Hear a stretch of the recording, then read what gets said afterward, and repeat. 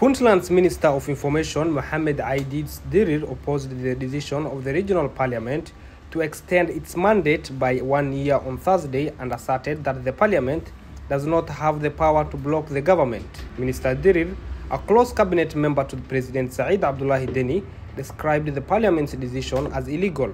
He emphasized that the president has already rejected the decision made by the SSC Katumo Traditional Elders Committee, stating that the traditional elders do not have the power to make political decisions. Puntland Regional State voted to extend its term by 1 year following a decision from the SSC Katumo Traditional Committee regarding the election dispute.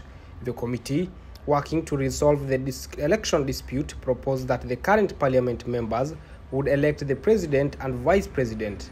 Subsequently, they would plan for a new parliamentary election using the one-person, one-vote election model 12 months later.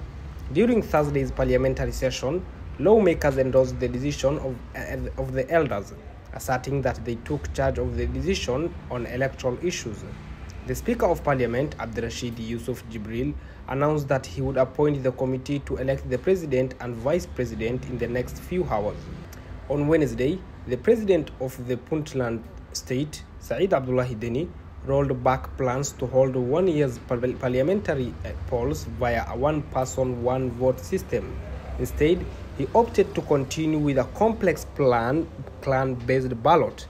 In many, the oil-rich region staged its first direct polls in more than half a century during local council elections, a move hailed by international partners as historic.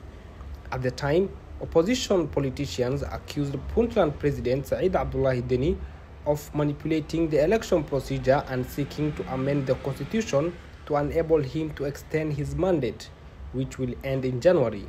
Deni said late Wednesday that parliamentary elections would be held on January 8th, with clan representatives electing 66 MPs.